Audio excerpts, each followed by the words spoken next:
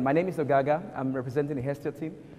We are providing new energies for emerging markets. Now, I begin very quickly with this picture. Help me. Not working. Now, this is what we all have in our various homes. Very comfortable kitchen where we do our cooking, clean environment, clean facilities, and all of that. But unfortunately, for about 2.9 billion people globally, it's not the same thing. So unfortunate for this lady and for so many others. Cooking experiences, it's dangerous to their health. It's not healthy. The smoke coming from what she has to use and so many others.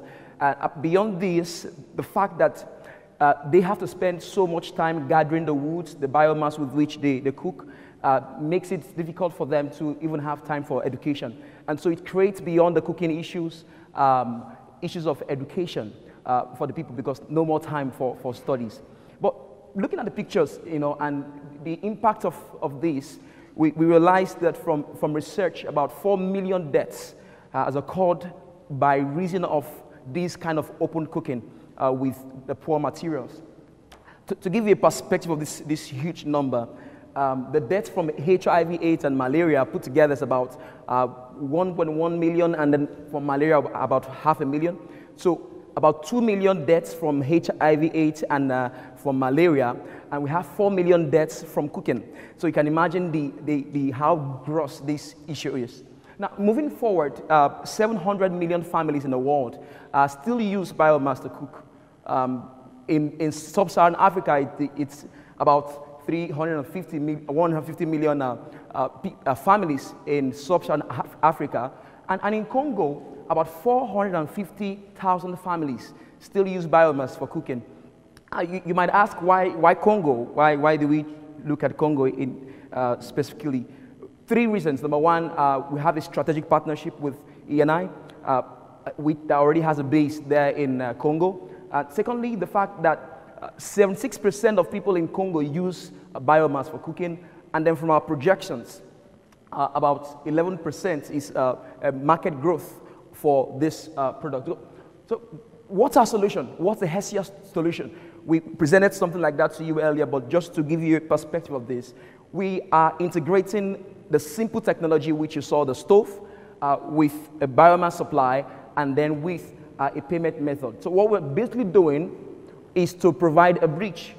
Now, it's very important I say this, that there are several cooking stoves like these already available in the market, but they failed because they've not been able to reach out to the people who really need them. Why? Because of the fact that these people are very poor. They don't have enough money to really afford this. And so we were able to provide a business model to bridge this gap. Moving forward very quickly, the technology. 3 things it does. Number one, it's efficient. And so there are about 45% biomass is saved by using this stove. Secondly, it's clean, 57% less pollution. And that's amazing. And then thirdly, which is very interesting, is the fact that there is an economic cycle being provided. It's easy to make. So the local people, the artisans, could use local materials to build this stuff. So we're creating an economic chain beyond providing clean cooking. Now, looking at the distribution model, which there's so much competition that's gone into this, but just to explain very quickly, what we seek to achieve, it doesn't work, but what we seek to achieve is to have the wood from the villages given to us, and then in exchange, we give them the stove. So basically, the stove sells itself. Now, how do we make money? We make money by selling the stoves to the cities and slums, and then we also sell the stove, so we make some money on the profits from there. In the future, we're looking at a situation whereby we'll be able to go beyond using biomass to using pellets, which are actually safer to use. Quickly going forward, what's our microcredit scheme about? Because this is very key. How can we get these people to get the stoves at very, very affordable price? Now, remember I said to you that there is about 45% savings from the biomass. And so it sells itself. They instead of buying the biomass, they save about $6.5 every month using our stove. And what this means is that every month with our microcredit scheme, using some mobile phone technology which is already available in Africa, they are able to buy with $5.9 per month for the next 8 months our stove. Going forward, what's our 20 weeks, 20 months, and 20-year vision? For the last 20 weeks, we worked on producing this business model. And then our market entry is what we're looking at for the next 2 years. They're about, 1 year and a half. By 2018, we seek to go to Congo for a market entry. And then by 2020, we're looking at a situation whereby we move from using biomass to using pellets. Now, in addition, by 2022, we want to be able to convert the thermal energy from the cooking stove to provide electricity. And so with the power banks, they are able to have some more light hours for themselves and their families, and also to charge their phones. And in the next 20 years, what's our plan?